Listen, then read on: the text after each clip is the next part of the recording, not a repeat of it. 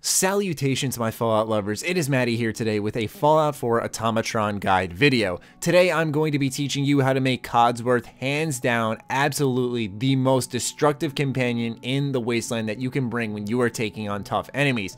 Mind you, this is my build, but I believe this is what makes him the toughest companion and also gives him the most carry weight with the highest amount of health. You are allowed to edit this however you'd like, but mind you, this is my own personal build, but I think you guys are going to like it. On top of that, it's worth mentioning that you should beat Automatron before doing this because we're going to be using a lot of mods that are only unlocked after you complete the main quest line. So once you do complete the main quest line, you're able to edit Codsworth, and once you do so, just go ahead and use a robot workstation wherever Codsworth is stationed at. So for starters with my build, I picked the Mr. Handy Torso, and the reason I did that is because it has the most mod slots to edit in a torso build. And I used voltaic frames mainly for his build around his legs and chest, and the reason for that is because that has the most damage resistance. But since this is a melee build, I also tried to balance that out with Warmonger spike plates on the front and Warmonger serrated plates on the back, giving him additional melee damage as well as making enemies bleed if they get too close to him. The rear hydraulic frame also gives a lot of additional carry capacity, but also gives a ton of extra damage resistance. Also for the mods, I picked resistance field, and the reason for that is because it increases damage resistance of nearby allies, so it really helps you out when you're fighting tough enemies, considering the survival mode is coming out very soon. I figured this would be helpful for a lot of us,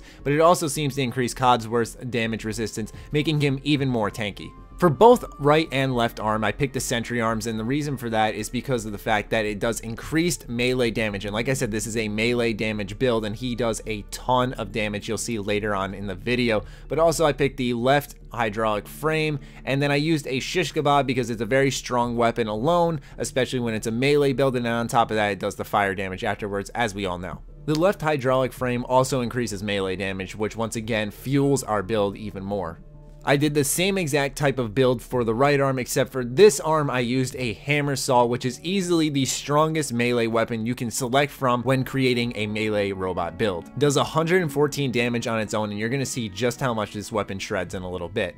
Now, mobility is important for a robot, I believe, and I was going to originally go with the Robo Brain Treads, but I figured those were too wide, making him not able to get through certain doorways in certain buildings, and I was also going to go with the Mr. Handy Thruster because that is the quickest way to get around, but it also makes Codsworth get staggered a lot easier. So I went for the best of both worlds with the Assaultron legs and picked the hydraulic frame for each armor slot. Essentially what the hydraulic frame on the legs does is gives a lot of extra damage resistance, but mainly gives a lot of extra carry weight as well. Now that we have Codsworth built, you can pick whatever paint you want and go on out into the wasteland, and as you can see in this gameplay here, I'm playing on survival mode difficulty, and this is before the new survival mode patch comes out. So mind you, this is where enemies are tanky, they do insane amounts of damage, and you'll see Codsworth A, rushing them, and B, doing a lot of damage, and C, me not even shooting at them for the most part, thus showing just how good he is on his own, and if I was partaking in this battle, just how much damage we could do together, showing that this is easily one of the best builds you can make.